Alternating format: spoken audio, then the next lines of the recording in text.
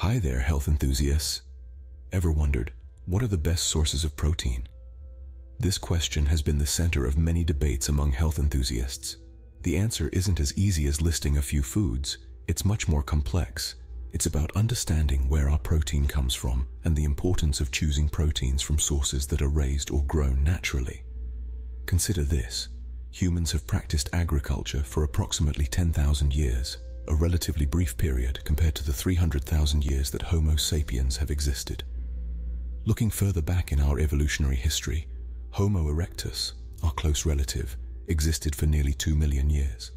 Thus, the 10,000 years of agricultural practice represent only a small fraction of our species' history, indicating that humans have had a limited time to adapt to a diet based on cultivated grains and other plant foods. Cattle, for instance, were domesticated around the same time. These creatures, descendants of aurochs, were naturally equipped to digest grass, not grains. Yet, today, most cows are fed a diet rich in grains, which is far from their natural diet. This shift from a natural diet has a significant impact on the nutrient density of the protein source. For instance, when cows eat grass, their meat and fat are higher in B vitamins, fat-soluble vitamins, omega-3 fatty acids, minerals, and antioxidants. In contrast, grain-fed cows often have lower nutrient quality. The same applies to other protein sources. Whether it's poultry, fish, or plant-based proteins, the way they are raised or grown has a profound effect on their nutrient density. Human intervention, in the form of commercial farming or genetic modification, often lowers this nutrient density. So the question is not just about what the best protein sources are. It's also about how these sources are raised or grown. It's about choosing protein sources that are as close to their natural environment as possible. Sure, it might be more expensive to opt for pasture-raised, organic, or wild-caught sources. But remember, you're not just paying for the protein. You're paying for the quality of nutrients that come with it. As we proceed, we'll rank 7 protein sources from worst to best, giving you a clearer picture of where you should get your protein. So, buckle up for an exciting journey into the world of proteins, their sources, and their nutrient densities. Starting our list at number 7, we have soy. The origins of soy are intriguing, dating back over 2.5 millennia. Interestingly, it wasn't a popular food choice due to the digestive discomfort it caused, such as gas and bloating. Instead, it served as a valuable resource for enriching other plant crops. It wasn't until the advent of fermentation that people began to incorporate soy into their diets. Fast forward to the early 20th century, and the multifaceted nature of soy was championed by none other than Henry Ford. He saw the industrial potential in this humble legume and even went as far as creating a prototype car made from soybeans. And here's a fun fact for you. Soybeans are a key ingredient in the production of crayons. Each year, around 75,000 pounds of soybeans are used to add color to our drawings and doodles. Despite these fascinating uses, soy comes with its fair share of drawbacks when consumed as a protein source. First and foremost, it's not easily digestible, which can lead to discomfort and bloating. Secondly, it's packed with anti-nutrients like phytic acids and trypsin inhibitors that can interfere with the absorption of essential nutrients. Lastly, soy contains high levels of phytoestrogens and xenoestrogens, compounds that mimic the hormone estrogen in the body. This can potentially disrupt hormonal balance, leading to a range of health issues. So yes, while soy is a complete protein, boasting all 9 essential amino acids, it's not as bioavailable as animal protein. This means that our bodies may struggle to fully utilize the protein we consume from soy. The potential for digestive disruption and hormonal imbalances also makes it a less than ideal choice for our protein needs. Remember, it's not just about the quantity of protein, but also the quality. And in the case of soy, the quality leaves a lot to be desired. At number 6, we have a popular choice these days: plant proteins. Plant proteins have been gaining traction in recent years, becoming a staple for many, especially those following vegetarian or vegan diets. On the surface, they seem like a viable alternative to animal-based proteins. They're affordable, readily available, and often marketed as a healthier choice. But let's delve a little deeper. One of the main drawbacks of plant proteins is their inferior amino acid profiles when compared to their animal-based counterparts. Amino acids are the building blocks of proteins, and while our bodies can make some of them, there are 9 that we must get from our diets. These are known as the essential amino acids. Animal proteins are complete because they contain all 9 of these essential amino acids in sufficient quantities. Unfortunately, most plant proteins can't make the same claim. Another downside to plant proteins is the presence of anti-nutrients. These are naturally occurring compounds that can interfere with the absorption of nutrients in our bodies. Phytic acid, for instance, can bind to minerals like calcium, iron, and zinc, preventing our bodies from fully benefiting from these nutrients. The third con to consider is the potential for heavy metal contamination. A study by the Clean Label Project found that many plant-based protein powders contained concerning levels of heavy metals such as lead, mercury, and cadmium, as well as other contaminants like BPA. Even products labeled as organic were not exempt from this issue. Despite these cons, it's important to remember that not all plant proteins are created equal. Some, like quinoa and buckwheat, are complete proteins, and steps can be taken to reduce the impact of anti-nutrients, such as soaking, sprouting, or fermenting these foods. Despite their popularity, finding a clean plant-based protein is crucial, and even then, they may still lack in certain nutritional aspects. So while plant proteins can be part of a balanced diet, they shouldn't be your sole source of protein, especially if you're looking to optimize your nutrient intake. Next on our list at number 5, we have chicken and poultry. Let's talk turkey, and chicken and quail, and any other poultry you might fancy. Poultry is a protein powerhouse. It's a complete protein, which means it contains all 9 essential amino acids that our bodies can't produce on their own. These amino acids are vital for our body's growth, repair, and overall maintenance. A chicken breast, for instance, can provide a hefty dose of these essential nutrients. However, before you run off to your nearest supermarket to stock up on chicken, there are some considerations to keep in mind. Most of the poultry available in your average grocery store is fed on a diet of corn or grains. This diet leads to high levels of linoleic acid in the meat, which can cause inflammation and weight gain when consumed in large amounts. The feed for these grain-fed birds is often low in quality, requiring additional supplementation to meet their nutritional needs. So, what's the solution? Enter pasture-raised poultry. Unlike their grain-fed counterparts, these birds are allowed to roam free and forage for their natural diet. As a result, the meat they produce has a healthier fat profile and is packed with more nutrients. Opting for pasture-raised poultry not only benefits your health, but also supports more humane and sustainable farming practices. And here's a fun fact to impress your friends at your next dinner party. Chickens are the closest living relatives to the Tyrannosaurus rex. Yes, you heard it right. The bone structure and genetic makeup of chickens have striking similarities to this king of the dinosaurs. So the next time you're enjoying a chicken dinner, remember you're dining on descendants of the mighty T-Rex. In conclusion, when it comes to poultry, think quality over quantity. Choosing pasture-raised poultry can provide a healthier fat profile and more nutrients, making it a better choice. Coming in at number 4, we have pork. A popular choice for many, pork provides a complete protein, meaning it contains all 9 essential amino acids our bodies need but can't produce on their own. It's an excellent source of many vitamins and minerals, including vitamin B6, thiamine, niacin, and selenium.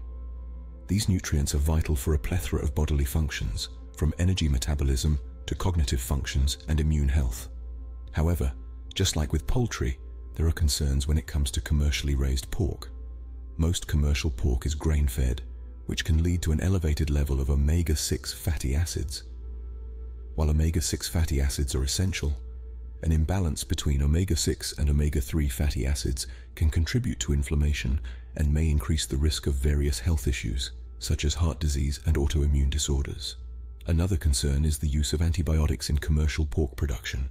These drugs are often used to promote growth and prevent disease in densely populated pig farms, but they can contribute to antibiotic resistance, a significant public health concern. Now let's talk about the benefits of opting for pasture-raised pork. Pasture-raised pigs are allowed to roam freely and forage for their natural diet, which includes grass, roots, and insects. This lifestyle not only leads to happier pigs, but also to a healthier product. Pasture-raised pork has a more balanced ratio of omega-6 to omega-3 fatty acids, making it less likely to contribute to inflammation. It's also higher in vitamin E and iron. Vitamin E is a potent antioxidant that helps protect our cells from damage, while iron is essential for oxygen transportation and energy production. Furthermore, pasture-raised pigs are less likely to be given antibiotics routinely, reducing the risk of antibiotic resistance. So while it might be a bit more costly, choosing pasture-raised pork can provide a healthier fat profile and more nutrients, making it a better choice. Now, we're into the top 3. At number 3, we have red meat, and at number 2, fish.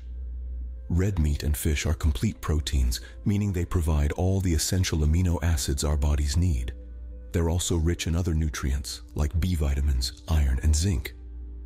But not all red meat and fish are created equal. Let's start with red meat.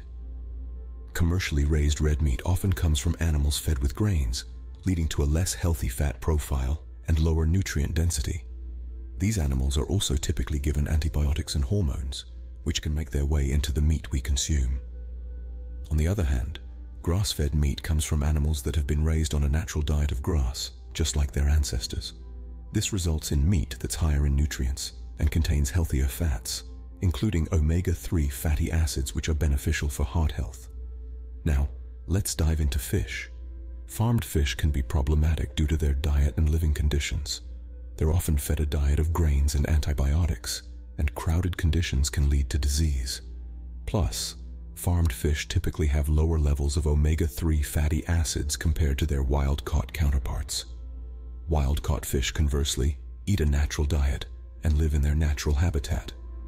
This results in fish with a superior nutrient profile, including higher levels of omega-3 fatty acids and lower levels of contaminants. But it's important to be mindful of sustainability when choosing wild-caught fish. Overfishing is a real concern, so it's best to opt for species that are not overfished and to buy from reputable suppliers.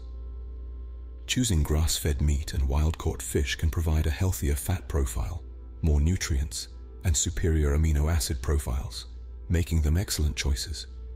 Remember, the quality of your protein sources is just as important as the quantity. So, choose wisely and enjoy the benefits of these top-ranking proteins. And finally, at number 1, we have eggs. Often dubbed as nature's multivitamin, eggs are a complete protein packed with essential nutrients and healthy fats. They contain all 9 essential amino acids, making them a prime source of protein. But it's not just the protein that makes eggs a nutritional powerhouse. They're a rich source of vitamins including A, B2, B5, B12, and E, and minerals such as iron, iodine, and selenium. But the nutritional profile of an egg can significantly vary based on the hen's diet and lifestyle. Commercially raised eggs are often produced by hens fed a grain-based diet, confined in cages with limited space to move around. This not only raises animal welfare concerns, but can also affect the nutritional quality of the eggs. On the other hand, pasture-raised eggs come from hens that roam freely on pastures, pecking on plants and insects, mimicking their natural behavior. This diet and lifestyle result in eggs with a healthier fat profile. They contain higher levels of omega-3 fatty acids, which are beneficial for heart health. These eggs also have more vitamins and minerals, contributing to their superior nutrient density. One might argue that the cholesterol content in eggs is a concern. However, numerous studies suggest that dietary cholesterol doesn't necessarily raise blood cholesterol levels or increase heart disease risk in most people. It's the saturated and trans fats that are the real culprits. Moreover, eggs are incredibly versatile and can be incorporated into any meal. Be it a hearty breakfast, a quick lunch, or a nutritious dinner, eggs fit right in, making it easy to include this excellent protein source in your diet. Of course, it's essential to remember that a balanced diet includes a variety of protein sources. No single source can provide all the nutrients we need. But in terms of nutrient density, versatility, and bioavailability of protein, eggs definitely take the crown. Choosing pasture-raised eggs can provide a healthier fat profile, more nutrients, and superior amino acid profiles, making them the best choice. Before we wrap up, let's talk about a bonus protein source, whey protein. Frequently used in protein shakes and bars, Whey protein is a complete protein containing all 9 essential amino acids. It's often considered the most bioavailable and digestible protein, making it an excellent choice for those looking to boost their protein intake. But like any protein source, it's not without its drawbacks. While whey protein is nutrient-dense, it's just a single nutrient. It lacks the variety of nutrients found in whole foods. This means that while it's a great way to supplement your protein intake, it should not replace a varied and balanced diet. Fun fact: whey protein is a byproduct of cheese making. It's the liquid remaining after milk has been curdled and strained. It's then processed into a powder form, which is used in protein supplements. So next time you're drinking your protein shake, remember, you're consuming a byproduct of cheese. It's best used as a supplement, not a replacement for a balanced diet. Now that we've gone through the list, let's summarize. We've explored the world of protein, from soy and plant proteins to animal sources like poultry, pork, red meat, fish, and eggs. Each has its pros and cons, but the common thread is the importance of how these proteins are raised or grown. Soy and plant proteins may seem like convenient options, but they come with significant drawbacks, such as lower bioavailability, anti-nutrients, and potential heavy metal contamination. In the realm of animal proteins, the way the animal is raised can greatly influence the nutrient density and overall health benefits of the protein. Poultry and pork offer complete proteins, but their nutritional profile can be compromised if they're not pasture-raised. Red meat and fish are nutrient-dense options, especially when sourced from wild-caught or grass-fed animals. Eggs, a versatile and accessible protein source, shine when they come from pasture-raised hens. Remember, the best protein sources are those that come from their natural environment, consuming what they evolved to eat. Choose your food wisely. Until next time, stay healthy, stay safe, and stay informed.